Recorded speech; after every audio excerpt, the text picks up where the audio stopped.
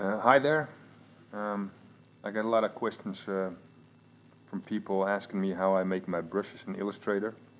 First off, I want to tell you that English is not my native tongue, and I use a Dutch version of Illustrator, so I still hope you can figure it out if you try to make a brush yourself. What I do is select a brush, go to the brush tablet over here, the brush tab, make a new one, choose new brush, calligraphic brush, OK.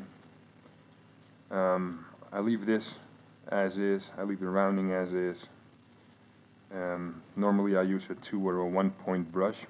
In this case I'll make it a 5 point brush too. That way you can see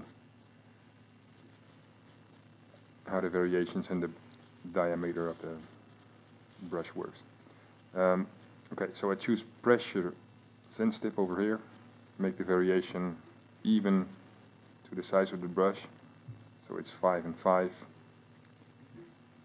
That way you can see over here that when you do not press that hard on your tablet, it will give you a really small stroke, and the harder you press the brush, the stroke will become thicker. You can give it a new name. I won't do it in this case. Okay.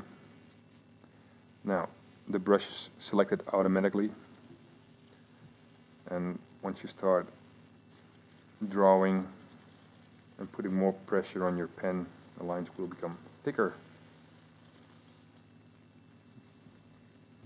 That's it. Hope you learned something. Feel free to ask any questions if you got one. And thank you.